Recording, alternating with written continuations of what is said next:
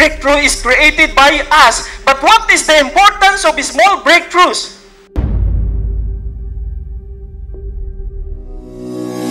What I am telling you basically is when you volunteer, you are actually creating your big breakthrough, because big breakthrough is created by us. That time nagsabi ako, I volunteer. Big breakthrough is created by us. Nakikita nyo yan? Ganun siya. Kung kasama nyo yung boss nyo dyan, mag-volunteer na kayo. At sa mga boss naman, you know what? I am telling everybody now that the most difficult job is the job that you will learn that much. Big breakthrough is created by us. But what is the importance of small breakthroughs? What is the importance of small breakthroughs? The series of small breakthroughs is actually what? Prepares us or makes us ready for the bigger breakthrough. Kaya okay lang yun. Mahirapan kayo araw-araw. Sa mga boss nga dito, pahirapan nyo na yung inyong staff by Monday. Kahit mag-loondas pa, pahirapan nyo, papasukin nyo. Series of small breakthroughs prepares us, makes us ready for bigger breakthroughs. That is why it is necessary for us to identify and recognize small breakthroughs so that we can easily identify the big breakthroughs. And when that time comes, mag-volunteer kayo. Sabihin nyo sa boss nyo, Boss, dito sa opisina, ang pinakamahirap na trabaho sa akin na. The accountant's breakthrough are actually cost savings, protecting assets, borrow loans, prevent fraud, lower taxes, increase profits. That is the normal breakthrough that you have every day. Or maybe that can be your big breakthroughs. Kasi yun yung trabaho natin. Tama? And to the certain extent, dahil nagagawa natin yun, tumataas ang ating posisyon, tumataas ang ating sweldo. Agree? Sir, tumataas ang posisyon, hindi yung sweldo. Tama? But the question is this a real breakthrough? And most probably, your answer is yes. Kasi napaganda ko yung company. But the big answer is no.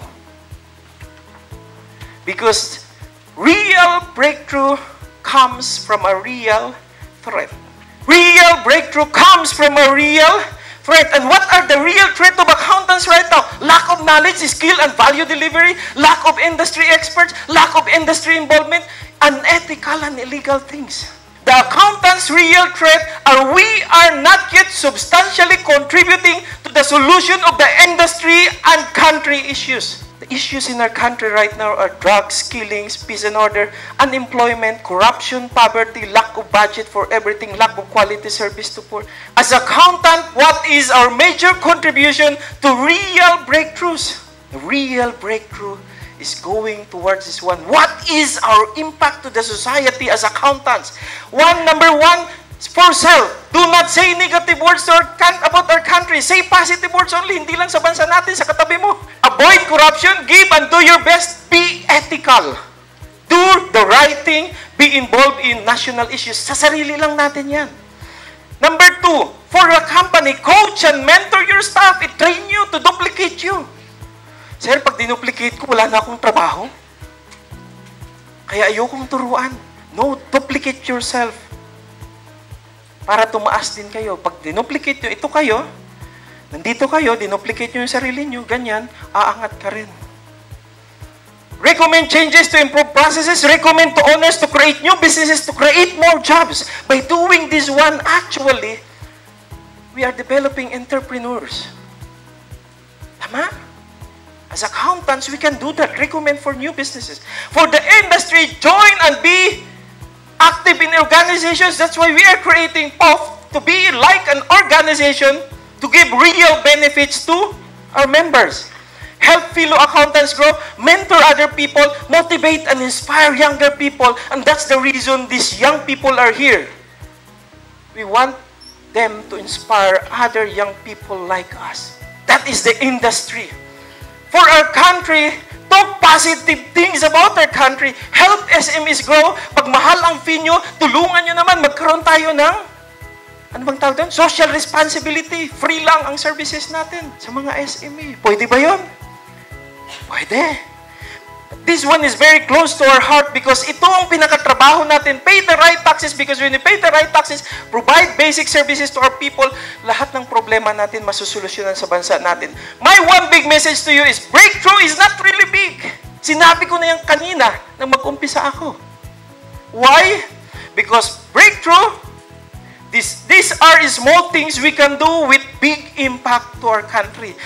Simple lang gagawin natin. Mag-join lang tayo sa organizations, mag-train ng mga fellow accountants, magbayad ng tamang right taxes. Napakasimple. We can do that actually and have a big impact in our country. My one big message to you is do these small things that have the big impact. That is the real breakthrough.